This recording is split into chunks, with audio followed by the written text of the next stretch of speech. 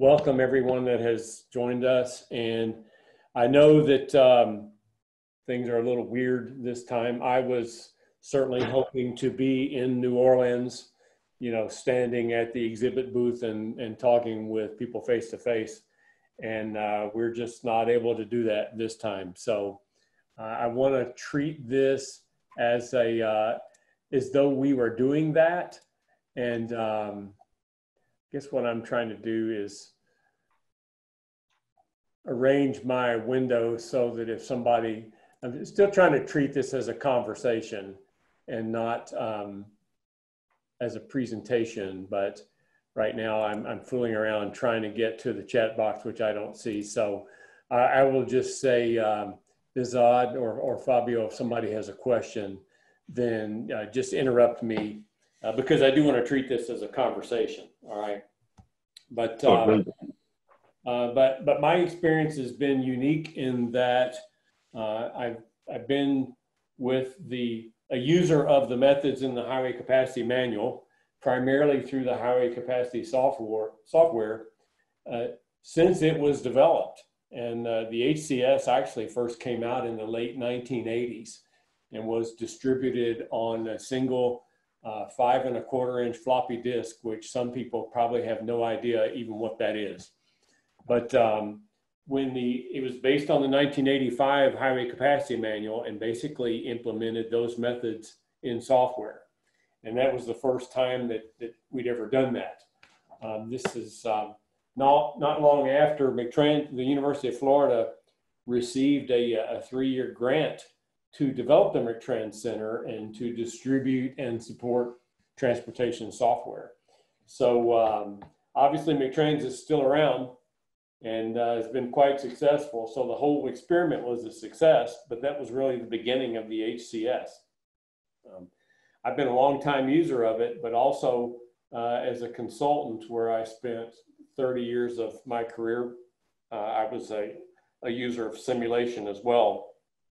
And somewhere along the way was introduced to Transmodeler and used it for many years and to the point where I decided to make a change and went to work for Caliper, which is a developer of Transmodeler. So I really, my perspective is unique in that it comes from both sides of the fence, if you will. Of course, as far as the highway capacity manual goes, we're now in the 6th edition, which is the most current. And we changed the naming of that to get away from the year and go with the edition number. And you're going to see the big reason for that probably within the next year to 18 months. We're going to have an HCM 6.1 that will include some changes, some additional materials, and will be electronic. So that was one reason for that change. But within the HCM, Chapter 6 is dedicated to alternative tools. And they're defined as procedures outside of the HCM that may be used to compute these transportation performance measures for analysis and decision making. They can be, alternative tools is a very generic term and really can mean a number of different things. It can be from something very simple, a single equation with one measure of effectiveness, all the way to a complex microsimulation traffic model. So alternative tools has a really broad definition. But really within this context, we're talking about the more complex. So why do we need alternative tools? There are just some things that the methods in the HCM are not able to do. And over the years, we have expanded the capability of the manual to do more, the methods in the manual, especially when you look back at the 1985 HCM. But it's never been able to do everything, and it was never intended to do everything.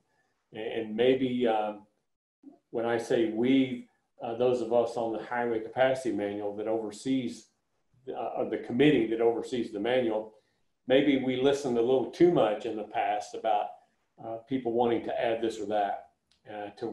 Now the criticism is it does too much, it's too big, has too much in it. How can you you know, how could you ever read it all? So we've been trying to find that balance, but still won't do everything. And some of the applications, maybe many of you have had this experience. You have a real world study and the methods in the manual just don't fit. You just can't make it work. So some of these, there are need for other tools that'll do what the HCM cannot. Maybe you simply can't get the data to compute the HCM-based performance measures, but you can use simulation as a proxy for that. So sometimes there's other reasons for using simulation more than just the scope of what's needed. Of course, there are some inherent differences between methods in the HCM and simulation models. The HCM methods are deterministic. Basically, it means you'll get the same answer with all the inputs every time. There's no randomness in it, and that's the intent. In microsimulation, these are stochastic. They incorporate the randomness that happens from one day to the next.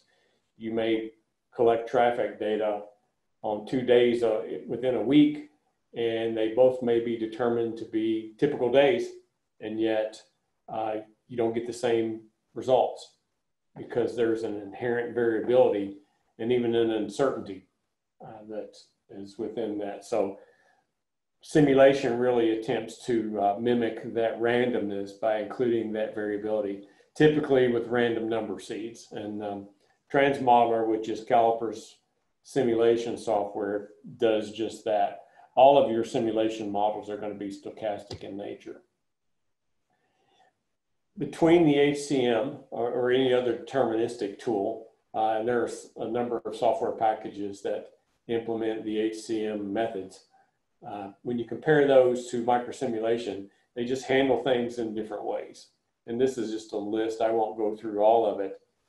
Interestingly, one of the issues that we have argued and debated with for years has been right turns on red.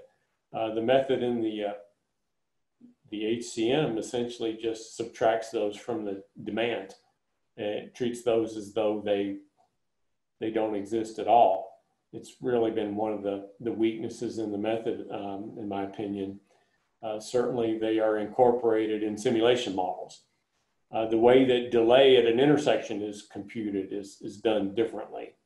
In the HCM, there are 3 different terms, including the one term that deals with oversaturation, where the demand gets carried over to the next analysis period. For actuated signal control, in the HCM, you may be doing an intersection analysis and you may put in a minimum and a maximum green time, but the method basically converts that to an average phase duration and treats that as though it were a pre-timed phase with a representative average duration. So there are differences in how the HCM methods do it and how microsimulation does it. Chapter 6 in the HCM gives some guidance on, you know, when might you want to consider using alternative tools. And I just listed a few examples based on my own experience from being a practitioner for so many years. You know, if you get a downtown street grid, you know, within the HCM, at most you're only going to be able to do an analysis for one arterial. And if you're on a grid, you know, everything is a cross street to maybe an intersection along your arterial, but at most you can only look at one arterial at a time instead of an entire downtown area network. Within the HCM, you really need to be aware of when you may have oversaturation and deal with that properly by doing a multi-period analysis so that you account for that portion of the demand that doesn't get served in one period and gets carried over to the next. Simulation inherently accounts for that. With the HCM methodology, you have to account for it or you will grossly underestimate delay. Where routing may be part of the problem if you have congestion on a network. The HCM basically just, the demand is an input, and if there's a route choice involved, you have to do that manually as the analyst. If you are only recently have we generated research that will go beyond the facility and really look at interactions between, for example, a freeway and an arterial and the ramp connecting the two of those. We finally have a system or a research project and a chapter that will address that, but the committee has not voted on it yet. So that's going to be happening. Unfortunately, we're not going to have an in-person January meeting because we probably were going to make a decision on it at that time, but ultimately we'll have a chapter in the manual and software to go along with that. And then I'm going to give you one particular example of if you have an active rail crossing, how you just cannot address that using the HCM method at all. And then other things like ramp metering. You know, at best you would only be able to grossly account for those using the HCM, so you may need something. You may need to use simulation. So here's one real world example that I have. This is an actual project in West Virginia, outside of Charleston. And if you look at the arterial on the top half of the screen, you could do an analysis of those four intersections using the HCM methodology and do it accurately. Down at the bottom, if you look at the road that goes from north to south, it makes kind of a jog when it crosses another street. And so there's an interaction between those two intersections, and further complicating it, there's an active rail line. You can see that just to the north. So, and if you look at the inset box, that's the approach as you're headed southbound. So you have, if you're going from north to south, you know, you get to this intersection, you make a left and then a right to continue along that, but you may be interrupted by a train. And this would typically, 1 to 2 times during every morning and afternoon peak hour, you have an active train crossing. There's no way you can account for that using the methodology in the HCM. So you would have to use simulation if you were wanting to account for the overall average delay during the morning or the afternoon peak period. So up until just the last about 1.5 years ago, within the highway capacity software, you could animate your HCS file using CoreSim, and you can still do that. But Caliper and McTrans have come together and developed a way to use Transmodeler now to simulate your HCS file. And currently you can do that for streets. So whether it's one signalized intersection or multiple ones in a streets file, you can do that now, and I'm going to show you that in just a minute. We have added the capability to do that with freeway facilities and stop controlled intersections here, and that's going to be happening in Transmodeler 6.0. The current version of Transmodeler is 5.0, and we envision releasing version 6, this new release, either at the end of this month or sometime in September. That's our plan right now. There are just quickly, there are 2 versions of Transmodeler. There's the full Transmodeler and then Transmodeler SE, which you can think of as a light version. It's a light version that is still very powerful. It'll do about 85% of what you can do in the full Transmodeler. And we've been making Transmodeler SE, you can get a courtesy copy of it for 1 year if you are a registered HCS user. So you can actually get your complimentary copy, be active for 1 year that you can use to actually test out what we're doing. Now, it doesn't just, I'm going to leave this just for a moment, leave my contact information there if you want more information, but I want to go on and just demonstrate to you just quickly how this happens.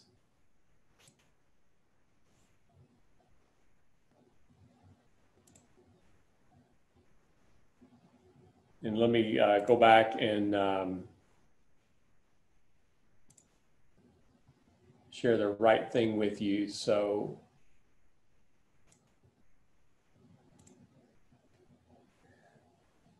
can everybody see the HCS screen that I have up? Yes.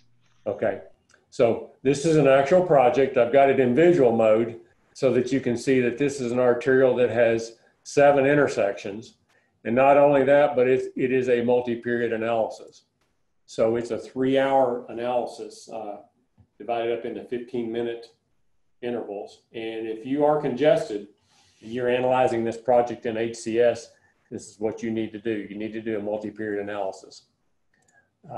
Now, if I want to simulate this, all I need to do, I can either, if you look here, there's a quick animation button. It's got a little Transmodeler logo, or I can simply go to File, Transmodeler, View Animation.